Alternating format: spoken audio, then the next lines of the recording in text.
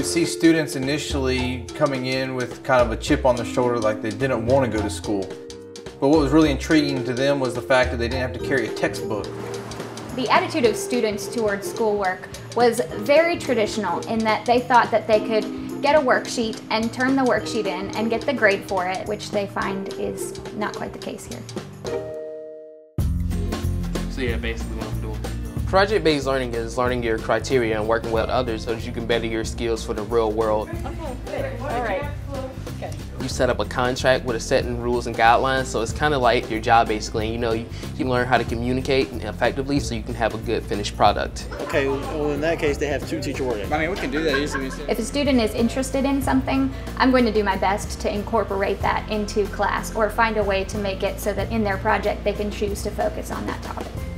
In a project, they will not only be graded on the content or the curriculum standards, they're also graded on things like written communication and critical thinking. The project that we're working on now is a project where you have to kill a person with an overdose of a natural chemical in the body, and you have to figure out how you killed them and why. I'm actually really excited to learn because we get to do something new every day. You have different teaching methods. They actually work and it's like fun things. One of us actually gets to go out and stage a crime scene and be the person that was murdered, and also get to do a newscast, like record like a TV show and then break out and be like breaking news and those sorts of things. Good evening, ladies and gentlemen. Reporting to you live from Anson New Technology High School. Student success rates in understanding content have not only increased, but they've gotten much deeper.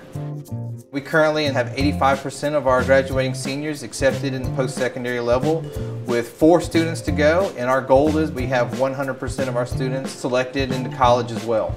More coming later at 12.